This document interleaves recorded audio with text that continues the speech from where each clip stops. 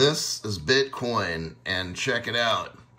You got this Chinese company. I'm telling you, something big's coming up, and with Bitcoin. Now, what's interesting is this article is coming out of China, but we're reading Toronto, Canada. That's where Vitalik Buterin comes in. This company here, AnchorX, like I got this article, you've got to watch this. AnchorX is a part of this Chinese company, and what they're going to do is they're leaving Bitcoin because lower fees, transaction speeds, and all that. There are viable alternatives such as other cryptocurrencies. You know what? This is very interesting because the Bitcoin is just being released in ETFs, yet companies that were traditionally called the Bitcoin Superstore are now changing their name to that.